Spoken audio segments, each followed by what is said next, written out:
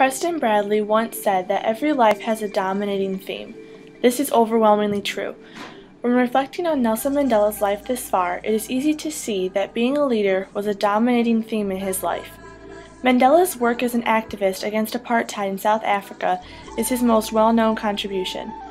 He even received the Nobel Peace Prize for his resilience in unifying his country. To understand someone's life theme, one must look into his or her background. Mandela did great things, but where did it all begin? His hardship, struggle, and passion made him a great leader, and it all began from the day he was born. Nelson Mandela was born on July 18, 1918. He was born to a chief, making him royalty. Due to the fact that he was born into great circumstance, he was given the opportunity to receive an education. He was the first of his family to go to school. Education was extremely important to Nelson Mandela. He was a hard worker from a young age, completing school in 2 years instead of 3. Nelson then attended college with the hopes of receiving a Bachelor of Arts degree. During his time at school, he met some friends that would become very influential in his life. Nelson was banned from the college, however, when he chose to stand for his beliefs and boycott university policies. This didn't stop Nelson. After he refused an arranged marriage, he went back to school. This time he studied law. He graduated from the university with his law degree as he worked as a clerk. Nelson Mandela, despite his struggles, became a well-rounded student. He pursued what he was passionate about and stood firm for what he believed. From a young age, Nelson Mandela began acquiring skills that would make him into a great leader. As Nelson Mandela grew older, he eventually joined the South African political party called the African National Congress, typically referred to as the ANC. Since its founding, the ANC's main goal had been to work to improve conditions and rights for people of color in South Africa by encouraging boycotts, strikes, civil disobedience, and non-cooperation. Because of his love for leadership and his gift for group guidance, he was soon placed in charge of finding volunteers for the ANC's campaign for the defiance of the unjust laws.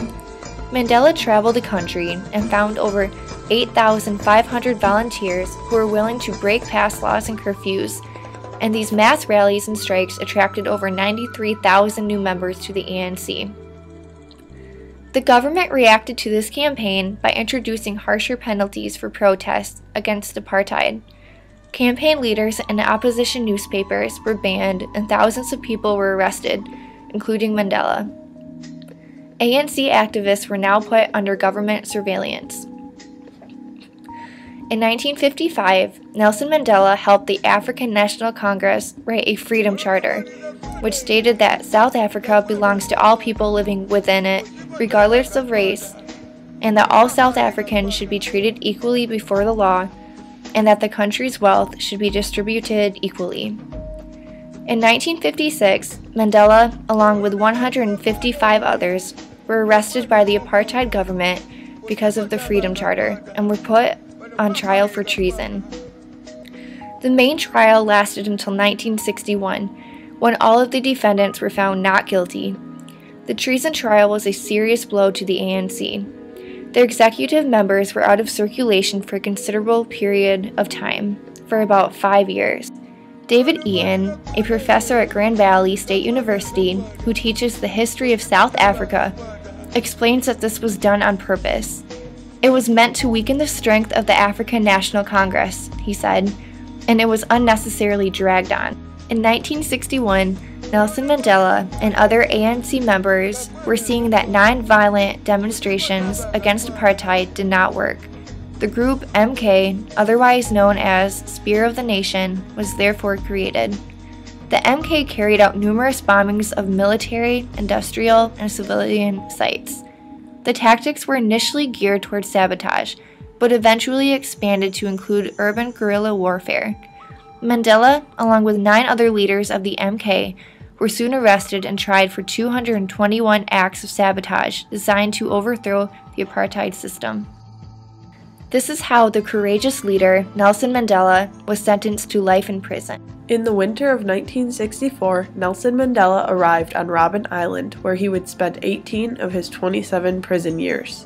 As a black political prisoner, he received the lowest level of treatment. His living conditions were more than unpleasant. Confined to a small cell, the floor his bed, a bucket for a toilet, he was forced to do hard labor in a quarry. He was allowed one visitor a year for 30 minutes. He could write and receive one letter every 6 months. But despite the unpleasant circumstances, Robben Island became the crucible that transformed him.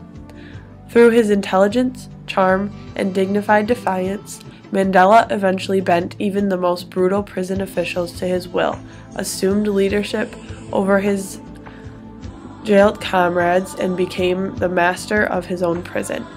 He remained in prison on Robben Island for 18 years before being transferred to Polesmer Prison on the mainland in 1982. He was even able to earn a Bachelor of Law degree through a University of London correspondence program while incarcerated. Nelson Mandela emerged from prison as a mature leader who would fight and win the great political battles that would create a new democratic South Africa. Only free men can negotiate. Prisoners cannot enter into contracts. Nelson Mandela. The hardships and struggles of prison did not tear Mandela down. In fact, it was those hardships and struggles that fueled his own passion, and passions for his cause were being fueled outside of the prison gates as well. In 1990, President F.W. de Klerk lifted the ban on the ANC, and Mr. Mandela was released from prison, and talks on forming a new multiracial democracy for South Africa began. Throughout his imprisonment, he had rejected at least 3 conditional offers of release. On the day of his release, Mandela made a speech to the nation. He declared his commitment to peace and reconciliation with the country's white minority, but made it clear to the ANC's armed struggle was not over when he said, "Our resort to the armed struggle in 1960, with the formation of the military wing of the ANC, was a purely defensive action against the violence of apartheid. The factors which necessitated the armed struggle still exist today. We have no option but to continue. We express the hope that the climate conducive to a negotiated settlement would be created soon, so that there may no longer be the need for an armed struggle." He also said his main focus was to bring peace to the black majority and give them the right to vote in both national and local elections.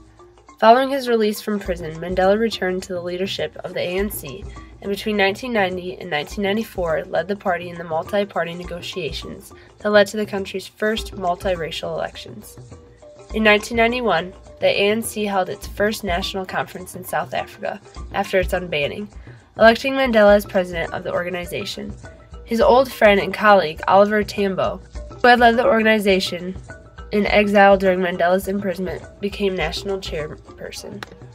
Mandela's leadership through the negotiations, as well as his relationship with President F.W. de Klerk, was recognized when they were jointly awarded the Nobel Peace Prize in 1993. However, the relationship was sometimes strained.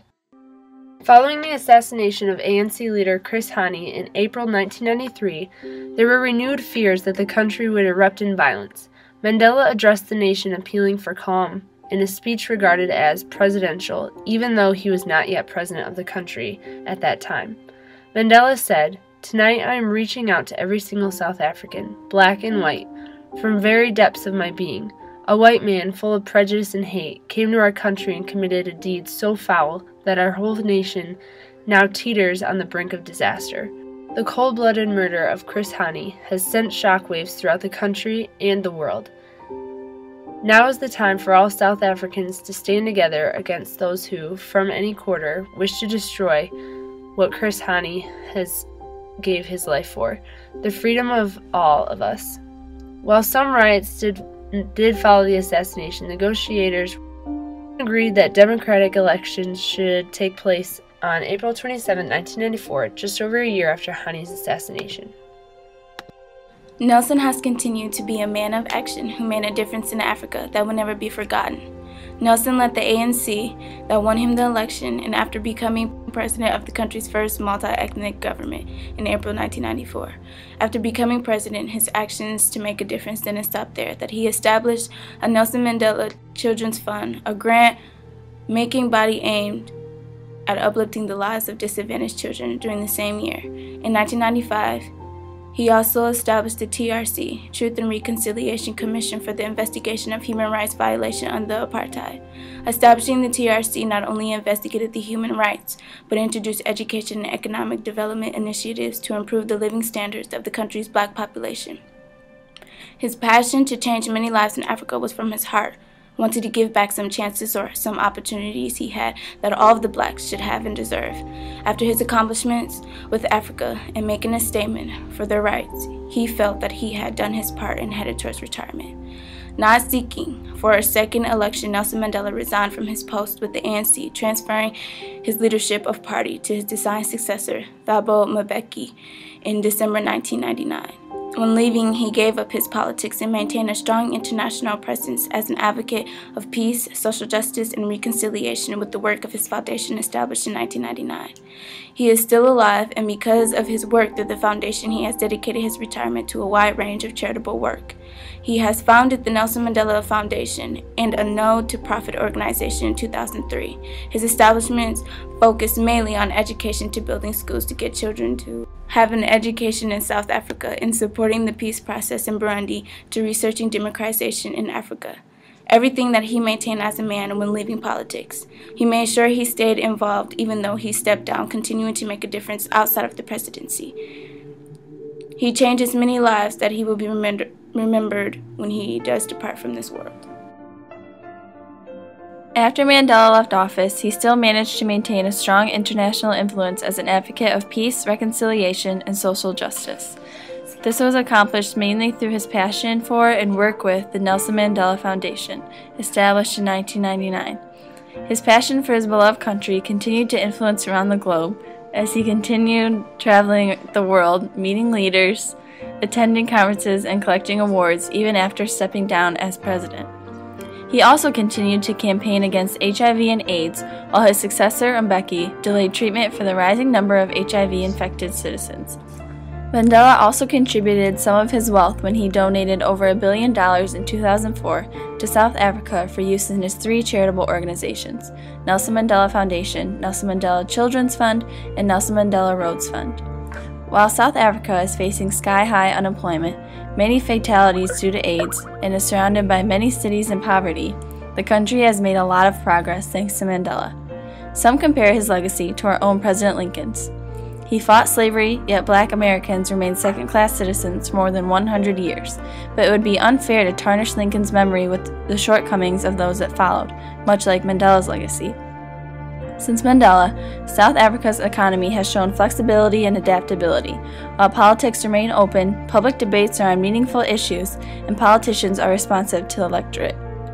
After stepping down from the public life in 2004, Mandela continued to make his presence known, and his passion carried him to call future generations to continue the fight for social justice. Throughout the hardships and the struggles Mandela has faced, his influence remains worldwide.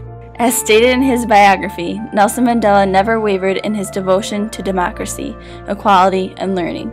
Despite terrible provocation, he never answered racism with racism. His life has been an inspiration to all who are oppressed and deprived, and to all who are opposed to oppression and deprivation.